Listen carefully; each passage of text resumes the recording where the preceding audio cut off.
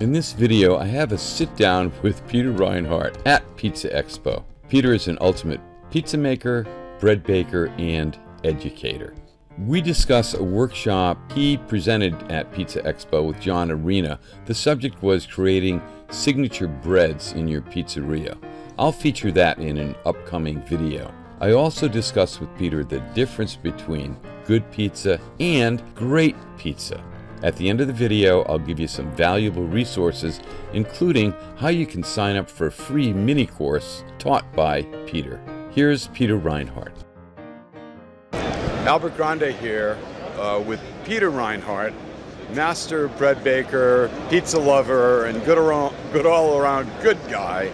I'm here at Pizza Expo. How are you doing today, Peter? I'm doing great. I finally got some sleep last night. The jet lag, I think, is over, and I'm getting ready to do a bread making demo. Something that we thought would be useful to pizzeria operators is how to use the equipment they already have, the ingredients they already have, and make breads rather than pizzas instead of buying bread to put it on the menu. Things that they can just do in-house, and it would add to their, kind of an extension to their line of products. Okay. So would they have to make a different recipe or a different formulation? Well, they could technically just use their pizza dough if they wanted to.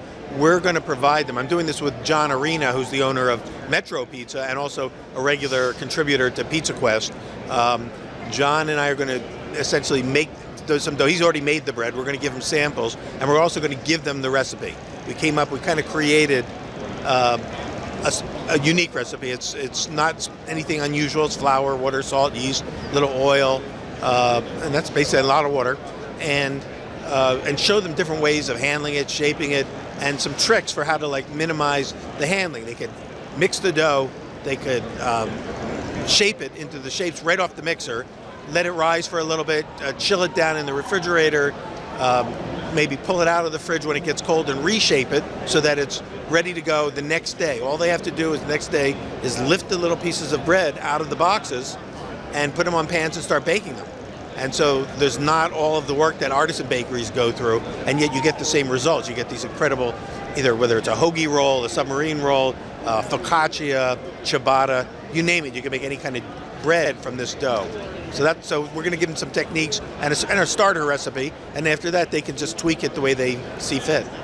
I've always felt that, that the home pizza maker can be a home bread maker. I think there's a lot of continuity that goes on there. If you make good bread, you can make good pizza. If you make good pizza, you can make good bread.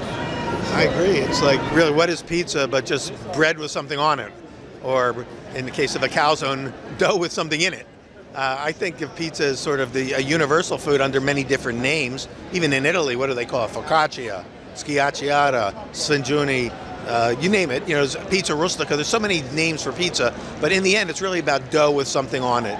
And that's the universal formula for success, is that combination. So a quesadilla is kind of like a Tex-Mex pizza, and a grilled cheese sandwich is an American pizza. I mean, I think they're all just variations on a theme, but there's something about that combination that just works. So why not, if you know how to make good bread, because the key to a good pizza is having a good crust. And so if you know how to make a great dough, you can make a great pizza. Yeah, that's true. I really like your definition of what is good pizza. Could you tell me? Just repeat that for us. I really struggled for a long time trying to find the right words and the way to define the difference between what I'll call good pizza, which is 99% of the pizza out there. There's really no bad pizza unless you burn it. The pizza is always good. And then there's this 1% that breaks from the pack that I call great. So when I wrote American Pie years ago, my quest was to find out the difference between good and great. What do these few people working at the great level know that the other people don't? And it turns out it wasn't a lot of technique. It wasn't a lot of arcane knowledge. A lot of it had to do with practice. It had to do with, mainly in the end, caring more than anybody else cared about doing a great pizza, and then applying excellent technique. And then there was a few tricks that make the difference. And we saw yesterday in the workshop we did on fermentation yesterday, we asked the 200 people in the room to raise their hands if they use the dough on the same day they make it. And a few hands went up. I said, how many use the dough at least 24 hours later? And about 80% of the hands went up. And then when we said, how about for 2 days or 3 days or 4 days, a few hands went up. So basically everybody now, almost everybody, is holding the dough at least for 24 hours. And that simple trick alone can make a huge difference. it sounds so simple because everyone's doing it now, but think back 20 years ago, very few pizzerias even understood that. Some of them did it out of convenience. They didn't know that it made a difference. So a lot of pizzerias were making their dough in the morning and using it by 1 o'clock in the afternoon, and they were never going to get a great pizza. So in the end, my definition, bottom line, definition of what makes a pizza great is it memorable? Does it sear itself into your brain, into your mind? Can you do you want to bring your friends there? Can you not wait to get back to that place again? Is it a benchmark wherever you go after that?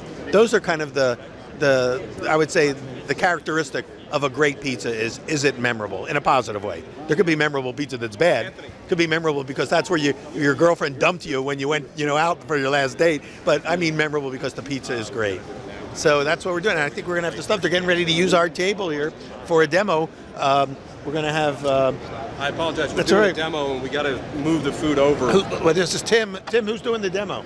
Leo Spazier. Okay, so Leo Spazier, world champion pizza maker, is getting ready to do a pizza demo, so maybe we should watch him. All right. All Okay, right, thanks, Peter. We'll continue this later. You can follow all of Peter's pizza adventures in Pizza Quest. Peter has recipes, interviews, reviews, and all sorts of useful pizza information. Go to fornobravo.com/PizzaQuest. And if you want to learn to make pizza, I recommend Peter's free mini course, Perfect Pizza at Home. The course is taught on the Craftsy platform, and it's totally free. You can learn more here. Go to pizzatherapy.com/pizzaclass. This video class is like sitting in the front row of a course taught by Peter Reinhart. Go to pizzatherapy.com/pizzaclass or just click below. Pizza on Earth, goodwill to all.